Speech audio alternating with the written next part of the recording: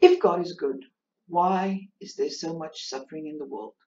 This is probably one of the most difficult questions for Christians to answer. Why can't God just stop things like tsunamis and earthquakes and sickness like the coronavirus and suffering and even death? Why couldn't a perfect God make a perfect earth? Well, he did. Look at what Genesis 1 verse 31 says. Then God saw everything that he has made, and indeed it was very good. Everything was very good. So what went wrong? We will have to look a bit further in Genesis to find out precisely what happened. When Adam and Eve was in the Garden of Eden, God commanded Adam in Genesis 2. The Lord commanded the man, saying, Of every tree of the garden you may freely eat, but of the tree of the knowledge of good and evil you shall not eat. For in the day that you eat of it, you shall surely die. So then one day, Eve was in the garden when the snake approached her. Let's catch up with this story in Genesis 3. Now the serpent was more cunning than any beast of the field which the Lord God had made. And he said to the woman, Has God indeed said, You shall not eat of every tree in the garden? And the woman said to the serpent, We may eat the fruit of the trees of the garden, but of the fruit of the tree which is in the midst of the garden, God has said, You shall not eat it, nor shall you touch it, lest you die. Did God really say that? No, he did not say that they cannot touch the fruit.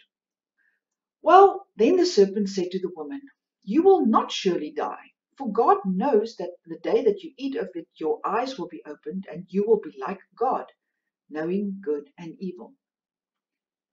So Eve listened to the serpent, and she ate of the fruit.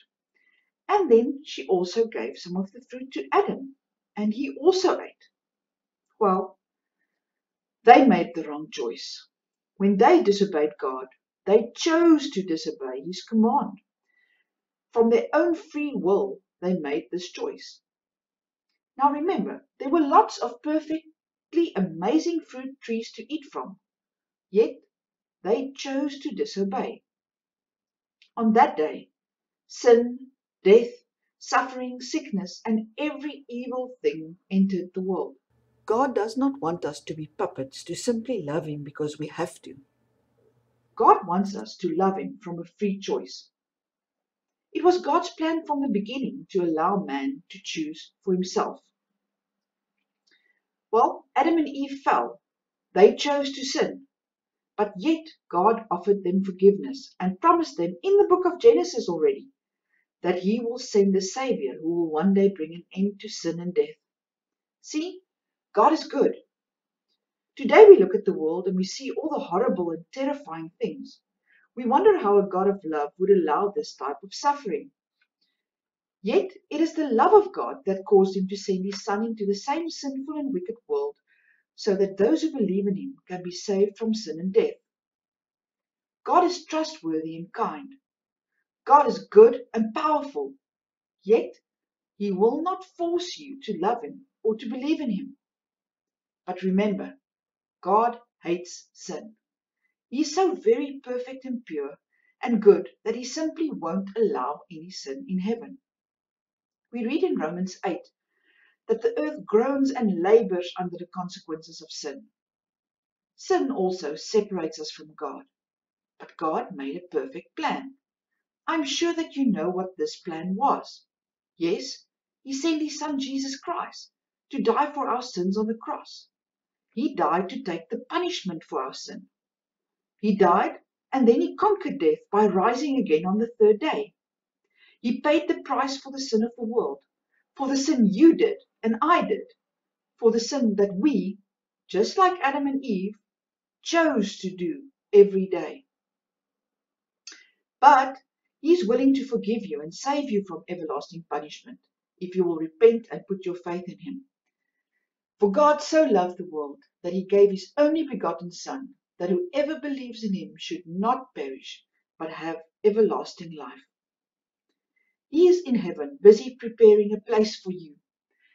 In John 14, verse 2 to 3, we read, In my Father's house are many mansions. If it were not so, I would have told you, I go to prepare a place for you. And if I go and prepare a place for you, I will come again and receive you to myself, that where I am, there you may be also. So Jesus is in heaven, busy making a place for you and me.